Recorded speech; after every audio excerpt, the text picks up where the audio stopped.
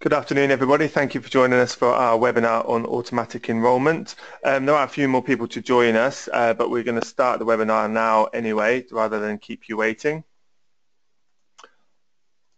So on the webinar today, we have Darren Amos. He's a financial planner at Anstee Co. Myself, Greg Guilford, the CEO at HR Solutions.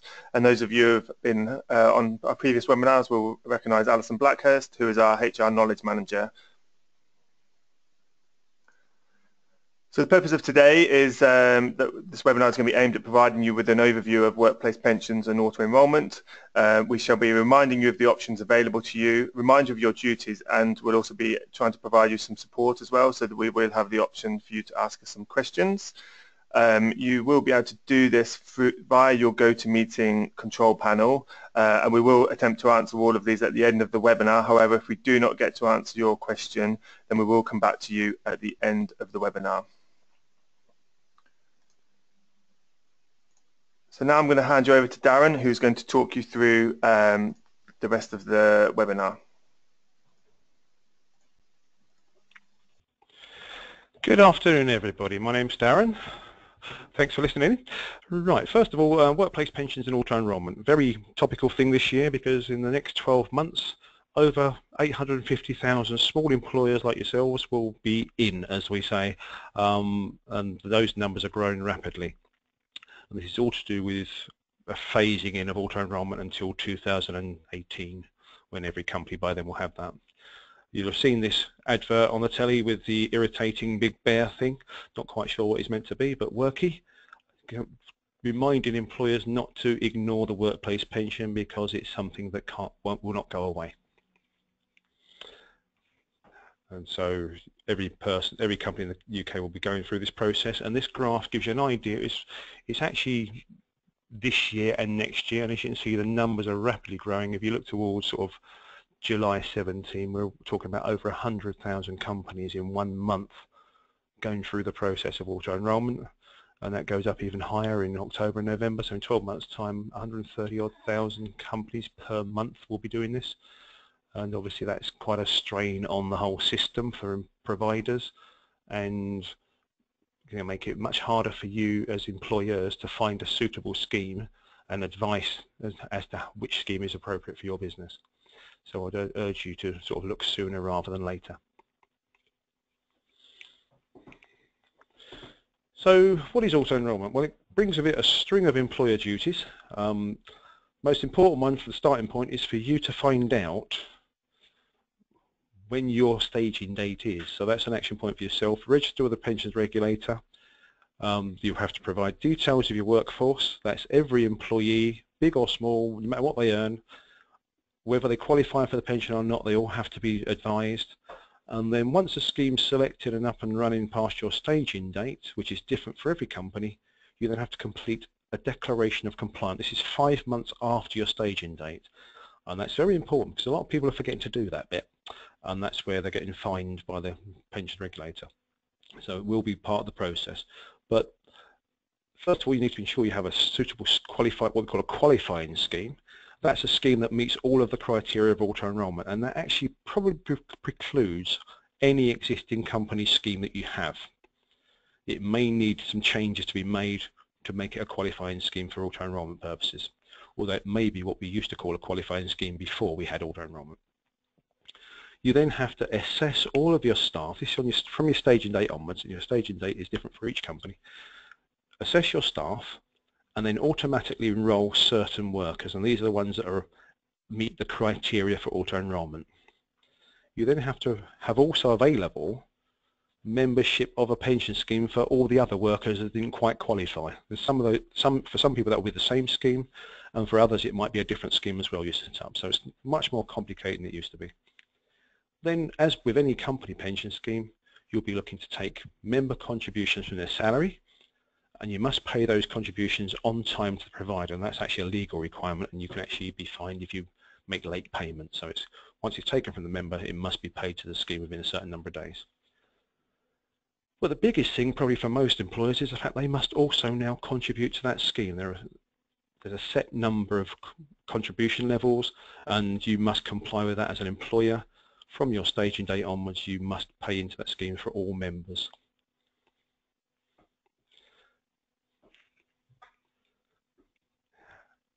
So ongoing, once you've actually got your scheme up and running, it doesn't stop there. This is the problem with auto enrolment. It's a forever thing. First of all, there will be people who say they do not want to be in the scheme. They will want to opt out. Must make it clear they cannot not join the scheme. They must join the scheme on your own as auto enroll applies to them. They can then, once they have received their members pack from the provider, they will then have the option to choose to opt out. It's not a simple process. It's deliberately made awkward, and you as an employer cannot get involved in that. You are then notified by the pension scheme that this person has opted out, and then you have to process an opt-out and remove them from the scheme at your end on the payroll. You must reassess every single staff member every single pay period. All the ones that are already in, all the ones that have not joined at the moment, everybody must be assessed, and that's because the criteria is based around age and their wage, so they may not have qualified in the preceding pay period, but this period they may do, and that applies to someone, for example, who gets a bonus in 1 month. That might put them into the bracket of being auto-enrolled, and you have to auto-enroll them in the month that applies. So you have to show that you've reassessed every member of staff to make sure that doesn't happen, or that they haven't passed the relevant birthday to make them auto-enrolled, and keep those records for 6 years. And that's the next stage, keeping records of the assessment and opt-outs process. So you need to be able to prove if the pension regulator comes in to check on your data that you have all the information. And then approximately every 3 years, and it is only an approximation because there's a window of 6 weeks either side, so it could be just under 3 years, you have to re-enroll everybody that isn't already in the scheme, even the ones that chose to opt out. And that's on the 3rd anniversary thereabouts of when your scheme, and that's going to happen again in the future going forwards. But first you must know when to act, so you need to find your particular staging date, and there's a web address there at the pensions regulator. It isn't difficult. You do need your payroll reference. You'll have to fill in some other bits probably, but it's very straightforward. Or you can simply ask us and we can do that for you because we've got those details already. The suggested timescale for this is a minimum of 6 months before your staging date, which obviously you need to know your staging date before you know how close you are to that, and many people are finding their staging dates sooner than they expected. And because choosing a pension and getting it all set up and presented properly and arranged will take at least 4 months. If you do it any less than that, you're not going to end up with a nice simple process. It's going to get complicated for you, and that's when errors occur. So, brings us to the pensions regulator. These are there. They govern everything to do with auto enrolment, and they're there to make sure we all comply with the regulations. And they say within their blurb that they think small employers need a little nudge, which in their terms means issuing a compliance notice. Unfortunately, these have been on the increase in the last few months.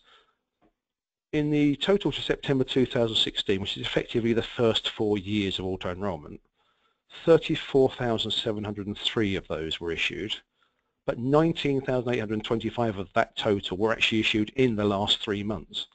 So you can see it's been really ramped up, and that's mainly because there's a lot more companies going through the process now than there were in the early years because they were large employers. We're now talking about lots of small employers.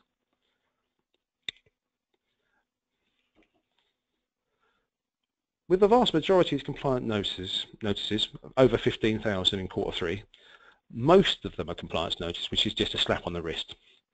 324 were unpaid contribution notices, which obviously is quite serious. You can get fined for that. That's where you've paid contributions late or haven't collected them. Nearly 4,000 were fixed penalty notices, which is a flat fee of £400. That's the first penalty that's charged. And then the next one is escalating penalty notices, and they've actually issued nearly 600 of those in the last quarter. And that's based on the size of your company. In a company with less than 5 staff, it's £50 per day until you correct the issue. With a larger company, i.e. 6 staff or more, it's at least £500 a day. And that's calendar days until you correct it from the day they start to apply it.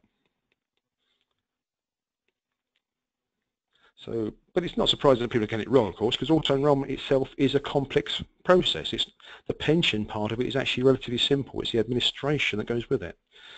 You have to think about contribution phasing. This is where you're allowed to not start at the full contribution levels, and you can phase those in over the next 2.5 years, up to April 19 now. It's been extended, but the phasing is set fixed amounts at certain dates, so you must comply with that, and you as a company can decide not to use that phasing.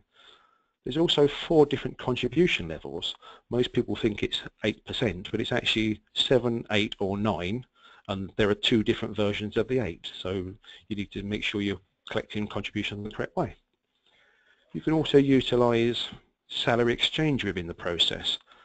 There are 4 different ways to use salary exchange, or 5 if you actually think about not using it, so that all these things add on the variations. And then which providers to use? Well, unfortunately, only master trust schemes, which I'll explain in a little while, actually are listed on the pension regulator site.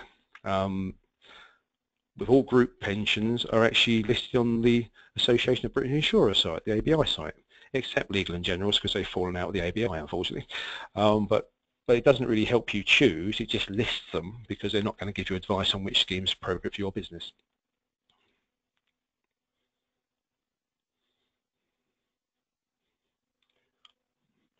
Just waiting for the next slide to appear.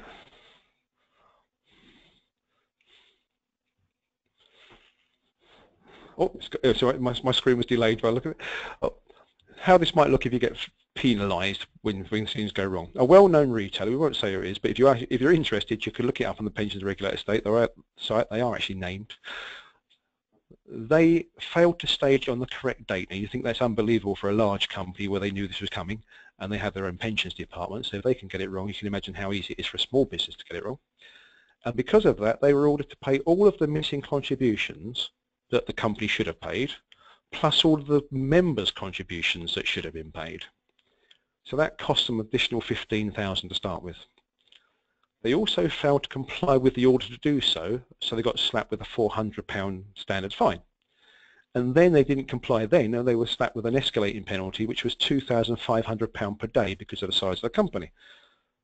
That was after the first 28 days. They were told if they wouldn't be on 28 days, they would get fined £2,500 a day. They didn't actually respond, and so therefore the fine started to be applied, and 4 days later they complied when they realised how much it was costing them. So the total cost to them was over £25,000 just for ending up starting on the wrong date. And that's that's the way the penalties apply. So marketplace, these are your options for the type of scheme you can have. What's out there? So basically there are 2 options. If you haven't got an old-fashioned company pension scheme, the most common being used now are either group personal pensions. These are actually just like your own personal pension would be, but the company buys in bulk, so they get a discount in charges and things. And these would use your well-known insurance companies like Aviva, Royal London, Legal and General, Liberal Victoria. All those sort of companies are well-known and very simple to administer, very straightforward. And then the master trust schemes, which are something that people don't really understand the differential, but it's the way they collect the money effectively.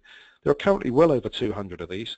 Some of them are very small, and some are very well known, such as Nest, People's Pension, Now Pension, Smart Pension. They're probably the main providers, but there are some trusts being run by Legal and General, which is sort of a hybrid between what they normally do as a group personal pension and what they're doing as a master trust. So there's quite a lot of choice out there. You do have to be careful what you're choosing, because master trusts are a new idea really, primarily for auto enrolment. So we have a master trust assurance framework accreditation. So if you're looking at master trust, you should look for that accreditation. If they haven't got it, it means they don't meet certain financial criteria for stability. Also look for a de facto star rating. De facto are the insurance industry rating system. And what you're looking for there is a 5-star. If it's anything less than 5-star, it means they're not quite up to spec for whatever reason. And de facto ratings will quite clearly tell you what that is. But very few master trusts are actually rated 5-star.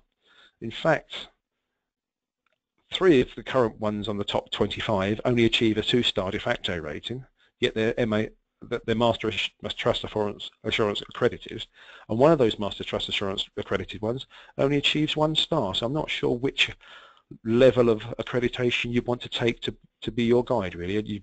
Ideally, I think I would look for somebody with the Master Trust Assurance Framework accreditation and 5-star de facto, because you know they've been checked out by 2 totally different organisations and found to be up to spec. But that doesn't apply to many of the Master Trusts, so do be careful. In fact, Leslie Titcombe, who's the Chief Executive of Pension Regulator, says she's actually concerned about whether some master trusts would survive, which puts members' pensions at risk. This is actually this was several months ago, and actually as of last week, new regulations were put in place based upon this, specifically to protect people with regard to master trusts. So watch this space, because we don't know what changes will be made yet.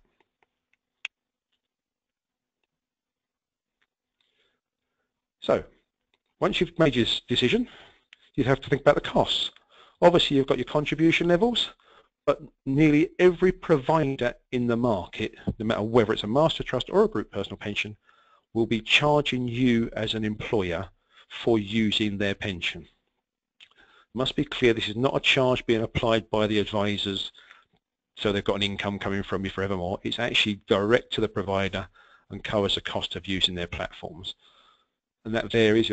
This now pensions are one of the master trusts are paying £36 a month fixed, but obviously they do reserve the right to increase that in the future. That's irrespective of the number of people in the scheme. Creative, another one, are saying £20 a month.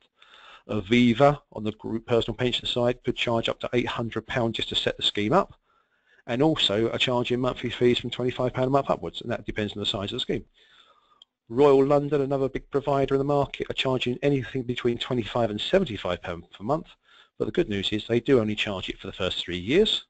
Obviously that might change, but with the right scheme and with the right negotiation from an accredited advisor, that could be waived completely, and if it is, obviously they'll never be applied. People's Pension, yet another one of the master trusts, don't charge any monthly fees, but charge a £500 upfront fee. Standard Life, one of the very major players, anybody who's had company pension schemes in the past will be very aware of Standard Life in that market, are now charging £100 per month, irrespective of the size of scheme, forever, which is quite an expensive charge. So currently the only major provider not charging anybody is Nest, which everybody refers to as the government scheme. It's actually backed by the government to ensure it exists so that everybody has a scheme they can use, but it's not actually a government scheme. It's still a separate company and will eventually have to be making its own profits. So at the moment they're not making any charges. That could change.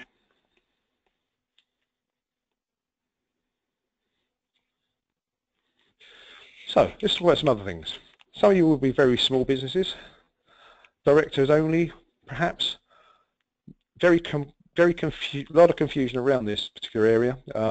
If you have a contract but no other eligible employees, i.e. there's just you or you and a spouse perhaps, and you pay them negligible amount just for tax purposes, as many people do, then there's no auto enrolment. But you do have to be careful, because if you've got a contract and then take on an employee that's eligible, that meets the criteria, not only do you have to auto enroll that member, but you also have to auto enroll the director at the same time, because they have a contract. So you now have 2 employees effectively.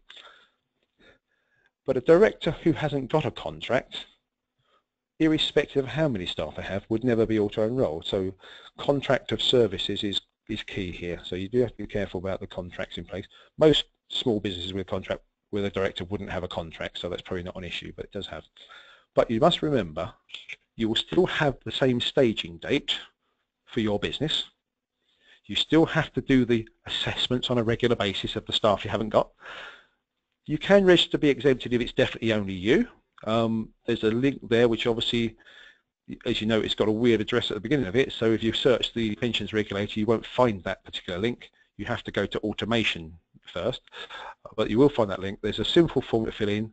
You make the declaration that it is only you, or that you had staff but you no longer have staff. There are various options. Once you've decided which one's correct, click the box. The pension regulator will register the fact you've done that, and you will not be hassled about your compliance rules again.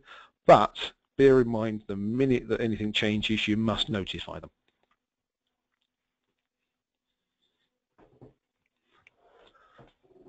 So let's talk about some other bits and pieces. First of all, who's eligible?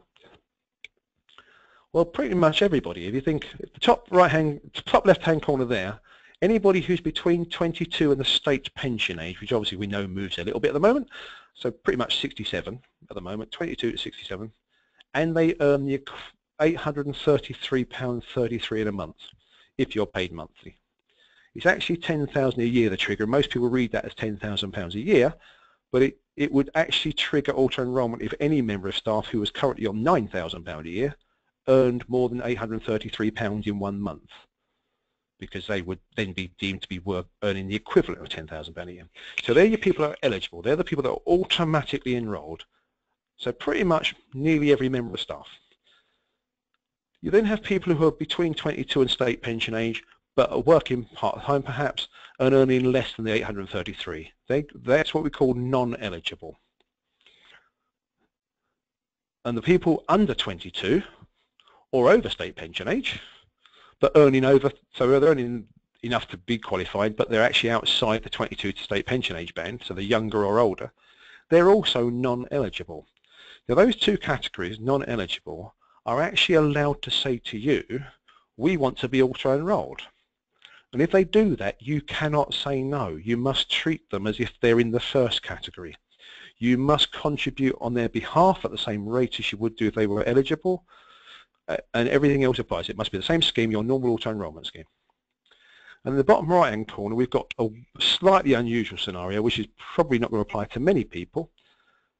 They're under 22 or over state pension age, and also don't earn enough to qualify as non-eligible.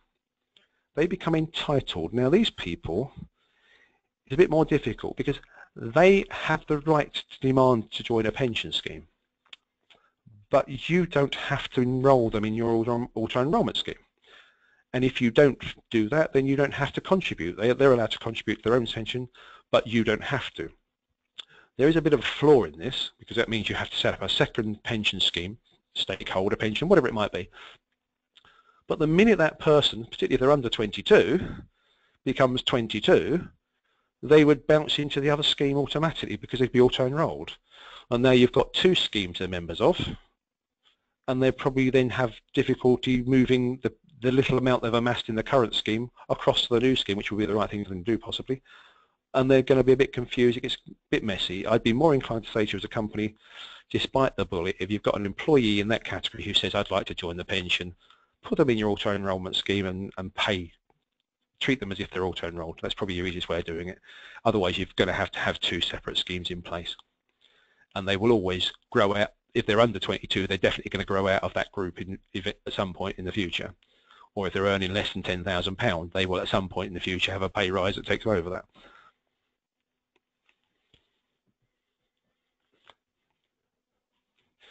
But if you have no one eligible, so let's assume they're all non-eligible, you've got loads of people earning less than £10,000 a year, or they're all under 22 or over 67, right? You might think there's no need to set up a scheme, but you might still need to, because they can insist on joining, as I say, and they might change category by age or wage.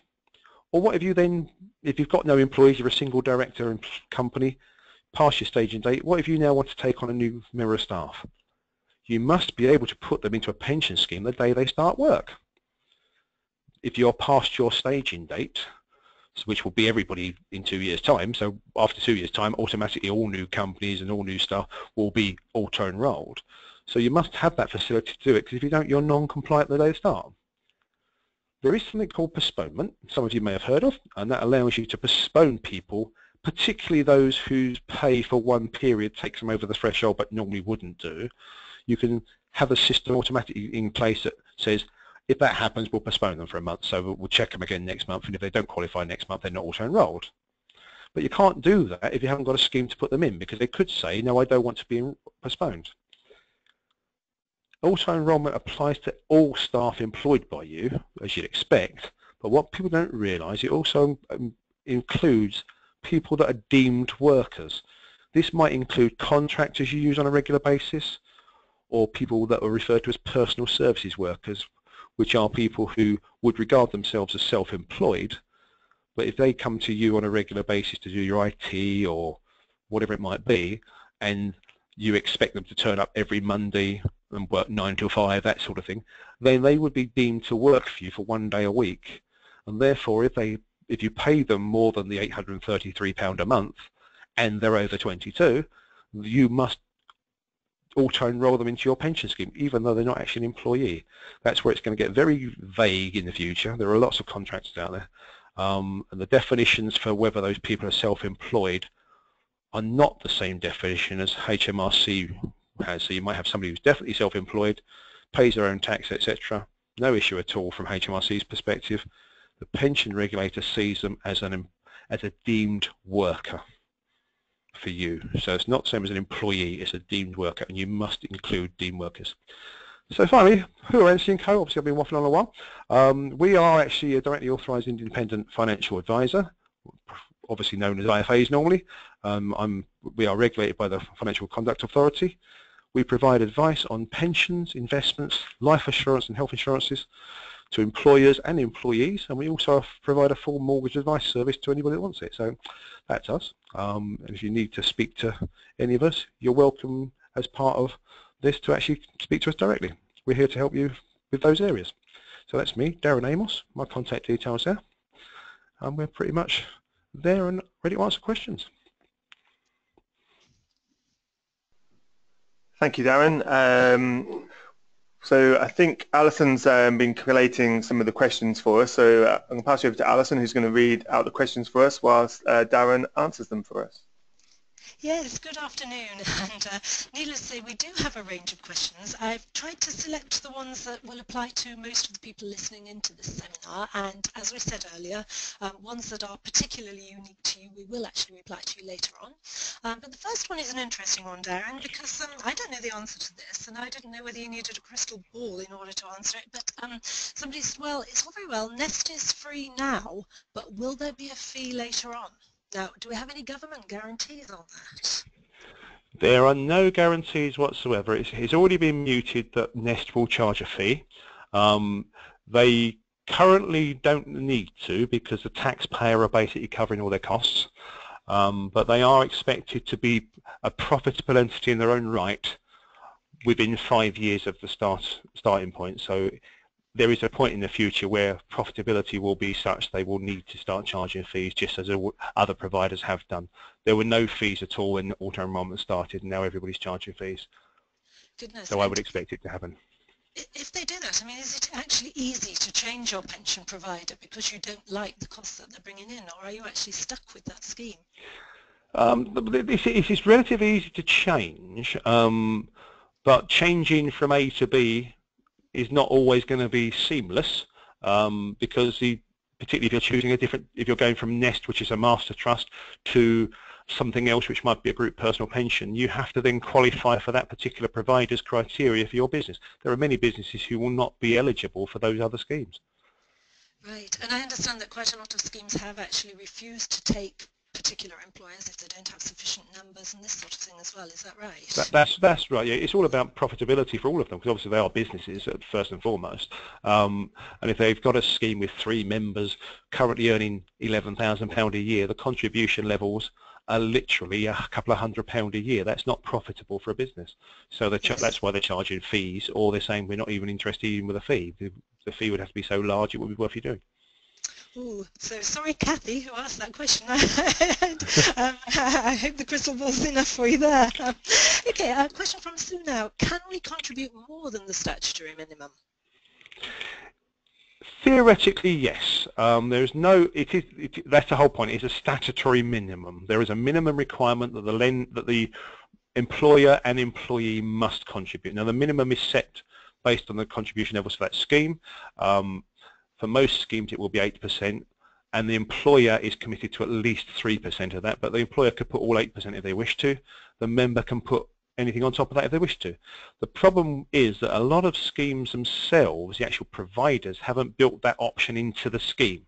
So whilst the law says you can, and theoretically you can, a lot of schemes actually are set up to be very basic and therefore don't allow any variation to what's legislation. So if you want to, and to be fair, some of the schemes are so poor in quality that as a member you should maximise what you can get out of your company by joining it, otherwise you don't get your 3% from your company. But then if you were looking to put more than that in, you may well want to talk to an advisor and set up a scheme on the side of that for your own money where it's actually going to be more beneficial. Thank you. Okay, David says they have a stakeholder scheme already in place, and they pay in 3% of their employees' salaries. The employees can pay in as little or as much as they like, up to 6%. Can they stay with that scheme, or do they need to provide anything else? The scheme itself would probably be qualifying on that basis as employers meeting its commitment. The members would, however, not have the same flexibility going forwards. As staging dates pass, they will end up having to pay a minimum of 5%. So the 5 to 6% is the only variation they can have there. But the reality of that is, even though it's probably okay, it doesn't meet lots of the other criteria for auto-enrolment. One of which is that it must automatically have a facility to auto-enroll, and no existing scheme prior to auto-enrolment, i.e. stakeholder schemes, will not have a facility to automatically enroll, which means that the employer will have to have some kind of add-on software and a very manualized process where mistakes can be made. And from a member's perspective, stakeholder schemes typically charge between 1 and 1.5% annual management charges to the membership. If you go for a proper auto-enrolment scheme, it's got to be less than 0.75%. So you're actually being detrimental to your members, perhaps, to keep the stakeholder running. So, in fact, are most people tending to discontinue with their previous stakeholder schemes? They are. They're looking at an alternative of a similar nature, perhaps, because they've got a stakeholder that would come under the group personal pension type option, something similar to that, but probably that's geared more to auto-enrolment, so it can be used for auto-enrolment straight away. And then you could consider a block transfer if the membership wish it from their stakeholder pension into the new scheme, so they could benefit from the lower charging structure and all their current investments as well. All right. Actually, that ties up with another question that we got here from Sharon, who is considering setting up the Nest scheme for their employees. And most of them had personal pension arrangements at the moment, so presumably it could well be a stakeholder scheme, yes. Will they be able to transfer funds from their current scheme into the new Nest scheme? At the moment, not at all. Nest specifically doesn't allow transfers. It is going to in the future, but the charging structure on Nest is a little bit different to every other scheme, in that they charge a monthly fee plus a percentage of the fund, whereas all the others only charge a percentage of the fund, so it's not quite as clear cut. So if you were looking to transfer your existing stakeholder scheme, for example, into Nest, you would need to speak to an advisor to assess whether it's actually a better deal for you or not, because that is the key, is whether your existing scheme's options, the performance of the funds, the choice of investments and the charging structure might actually be better than Nest would be. And so you would have to be very cautious about transferring into something like Nest at the moment until it's expanded itself properly. Right. Okay, I'm sorry to put you on the spot here. This probably feels like question time, doesn't it? But there's one I'm interested in here. This comes from Kelly, and she says that they have always tied in benefits like PMI and the membership of the pension scheme with successful completion of employees' probationary periods. So Yes. are they still able to access their scheme? Now, they have 3 different probationary periods. They have some on a month's probation, some on 3 months, and also some on 6 months. So can they limit access to the scheme only to the employees who have satisfactorily completed their probationary period? Unfortunately not. The legislation says that on your staging date, so once you've gone past your staging date, if we assume you've now staged and you have this in place, then every member of staff that is eligible for auto-enrolment must be auto-enrolled. So you cannot have someone who started with you who's over 22 and earns more than £10,000. The day they start work, they should be auto-enrolled. That's obviously not practical for most businesses, because apart from the else, you need the member needs to know that's going to happen and all the rest. So it would be quite commonplace for companies to utilise the facility known as postponement, and that will give you the option to say automatically every new member of staff will be postponed for 3 months or 2 months or whatever it might be. So yes, you could cover your first initial probationary period with that, but you can't actually make it a contractual thing, because actually anybody who's postponed for any reason can say no thank you. I want to join the scheme. And so when your new member of staff joins, and I would expect this to become much more commonplace in the future when they will have come from a company that had a scheme already, because in the future everybody will have a scheme, so they'll know that they have a scheme. Yeah.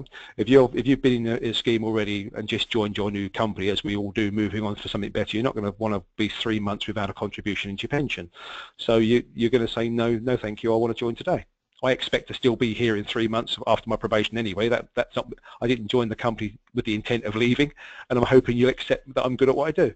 And so, if they are able to say no or want to join today, and you have to tell them that on the day they join and you postpone them, then obviously quite clearly in the contract you can't say you can't join. Right. So the contract could say we will auto enroll you automatically after 3 months, or on the completion of your probationary period, providing it's no more than 3 months. But if you want to join earlier, you can do so. Yes, in line, but you'd have to make sure you're using the correct wording as laid down by the legislation regarding the postponement. It must be quite clear that the client has the option, that the member has the option to join immediately, and that it's postponement, is that they're actually auto-enrolled on the first day, but you've postponed them. It's kind of the other way around. So you must make sure. Yes. Yeah. All right. Yeah.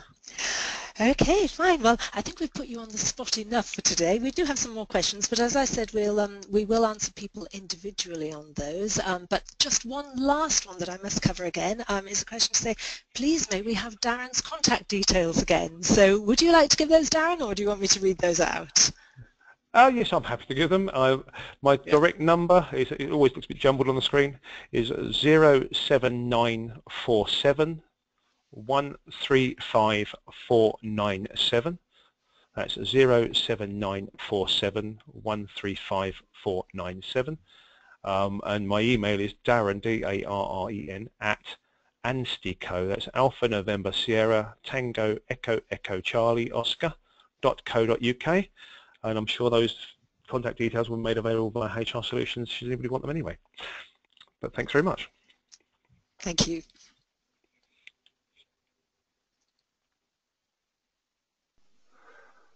Okay, thank you everybody for attending. We're going to close the webinar now.